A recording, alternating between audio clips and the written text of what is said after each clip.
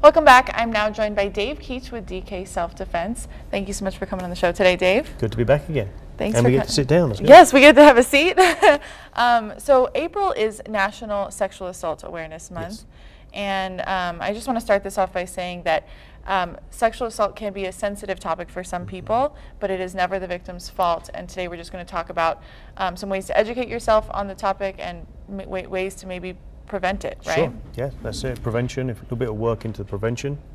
Right. You don't have to worry too much about the other side of it. You can try and avoid things. Absolutely. And you were mentioning to me earlier that prevention oftentimes starts off young, but it can go, you know, at any age. Sure, yeah. There's predators out there that are looking for, the predators are looking for victims. Like I say, the victims are not looking to be abused. Right. And the predators pick on the victim that they're attracted to, should we say. So yeah, it affects everybody, male, female, young and old. Anybody could be a victim if they're targeted by a predator. So there's kind of different prevention methods you can use depending on your age. Okay. Now, what about, a lot of times it happens online. As we know, recently law enforcement agencies came together with an operation that tackled people who were being predators of younger children. Yes, yeah, the 11, 12, 13-year-olds, the preteens. They're new to the adult world. They're kind of dealing with changes in their own kind of bodies as well, and they go out online, and there are people out there pretending to be their best friend. There's 40-year-old men that are pretending to be 13, 14-year-old boys and girls. You know, Right. you don't know who they are online. Absolutely. And they're looking to befriend and then take advantage of these people. Yeah. And then it also happens with teens and even into young adult. People get what is called date raped or roofied, right? That's you right. can be out and someone could spike your drink. Definitely. Very easily. And obviously that's something that we can prevent by watching our drinks, right? Definitely. As with the kids, we watch what they're doing online. Make sure your child isn't locked away in the back room somewhere so you don't know what they're doing. As they get older, we have to let our kids go out and get into the world. So hopefully we can try and teach them how to protect themselves. So they're going to hit that preteen, that early teen. They're going to start going out.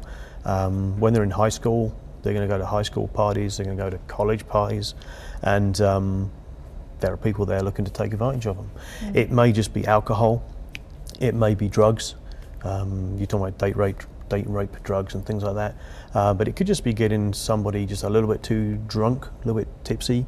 They're not going to make good choices when they're intoxicated, and they're not going to be able to fight somebody off when they're intoxicated because their balance and everything else is going.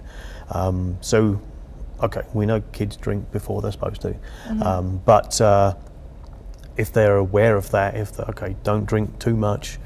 Make sure you give me a call if you need a ride home. Don't trust someone else giving you a ride home.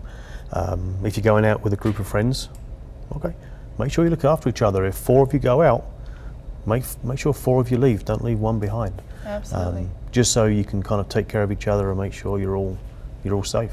Yeah, calling for help is a huge preventative measure when asking for a ride home.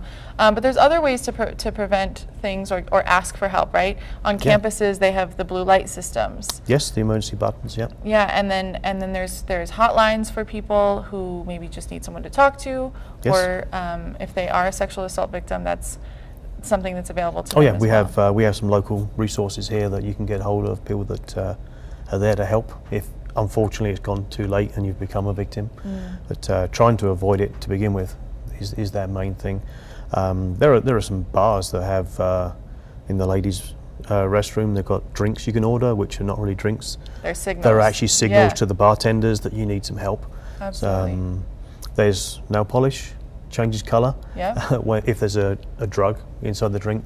So it's sad that we should have to do this stuff. We shouldn't have to protect ourselves from these predators, but they're out there, so we have to be ready.